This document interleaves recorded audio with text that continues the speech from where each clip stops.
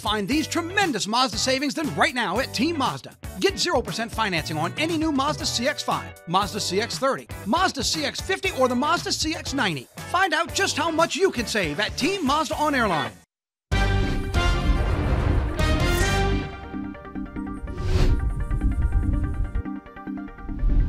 Good afternoon, everyone, and thanks for joining us for 9 News Now. I'm T. Chappelle. We're learning new information about a fatal late-night crash on South Sherwood Drive. Officials say that this happened around 10:30 Tuesday night when they say a driver overcorrected while speeding, slamming into a light pole. Baton Rouge police tell us 38-year-old Jose Maximo Gonzalez Ortega was driving the car with 28-year-old Iani Varela Escobar Alfaro riding along. Both died in the crash. We also know a child was in the back seat of the vehicle. They were badly injured and taken to the hospital. This is a developing story. We'll keep you updated as we learn more. Baton Rouge police are looking for the woman you see here. That's 23-year-old Armani Williams, and they say she's wanted for theft, access device fraud, and exploitation of an infirmed patient. If you know anything that could help investigators, you're asked to call that Crime Stoppers number on your screen, 344-STOP. Baton Rouge detectives are asking for your help to find several people they believe are connected to the death of Elijah Moore. You may recall in June of last year, the 19-year-old died from injuries connected to a shooting. It happened on Acadian Thruway near Fairfield and Madison Avenue. Police say these 3 people on your screen might be behind the shooting and left Moore dead. If you see them or you know where they could be, you can contact Crime Stoppers.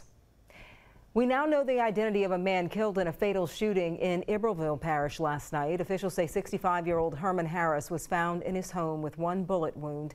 Deputies say they are still looking for leads. For now, anyone with information that can help investigators can call the Iberville Parish Sheriff's Office. That number is 687-3553.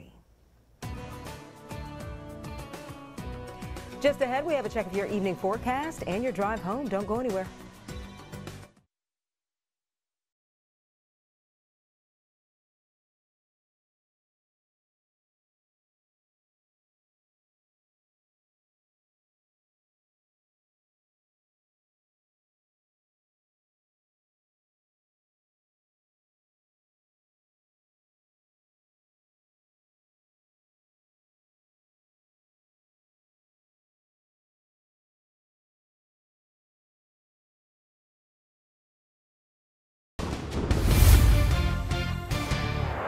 Let's take a look at our Sky 9 camera. I feel like today is a little better than yesterday because at least we have a little rain in the forecast. Let's get to Jeff Morrow for a look at the weather. Jeff? Yes, a much needed rain for many locations as well. And we've got some scattered showers and thunderstorms on First Alert Radar Network right now as we speak. Majority of the action right now north of Baton Rouge. So as you take a zoomed in look at Metro Baton Rouge, you can see we do have one little cluster that's weakening, but it's in on an outflow boundary, and that could develop a few more showers and storms that could work their way into East Baton Rouge Parish.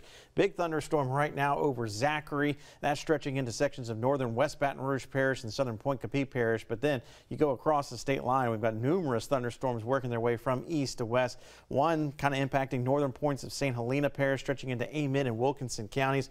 Woodville under the gun, certainly up towards Gloucester and Centerville, dealing with some showers and thunderstorms right now. Down towards the coast, most of the action has moved into lower Acadiana. We've got some lingering thunderstorms, though, around Highway 90 and Terrebonne and Lafourche parishes, but things have settled down for the most part here in St. Mary and Assumption parishes from some earlier thunderstorms. So you're taking a look towards the east. You can see one of those thunderstorms in the distance here as we're looking past the downtown area.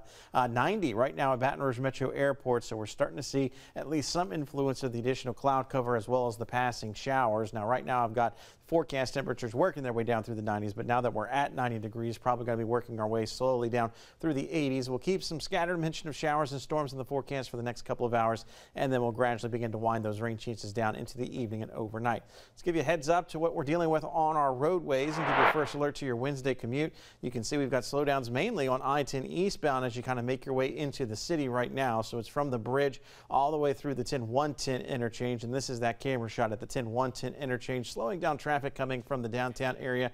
I-110 south from the Governor's Mansion curve to the 10-110. We're at 4 minutes right right now. And then that continues till you get past about Acadia. Once you get through College, things thin out. So overall, from LA 415 Lobdell to the 1012 interchange, we're sitting at 22 minutes with an average speed of 21 miles per hour. Tisha? All right, Jeff, thank you. And remember, the 9 News app is a great way to keep up with things going on in our area. If you haven't already, be sure to download the 9 News app. I'm Tisha Powell. Thank you for joining us for 9 News Now, and be sure to join us again in 25 minutes for 9 News at 4. It's Truck Month at Team Toyota, where you'll find great savings on the reliable and versatile Toyota Tacoma. Or get 1.99% financing on the new Toyota Tundra or $3,000 customer cash. Don't miss these tremendous savings during Truck Month.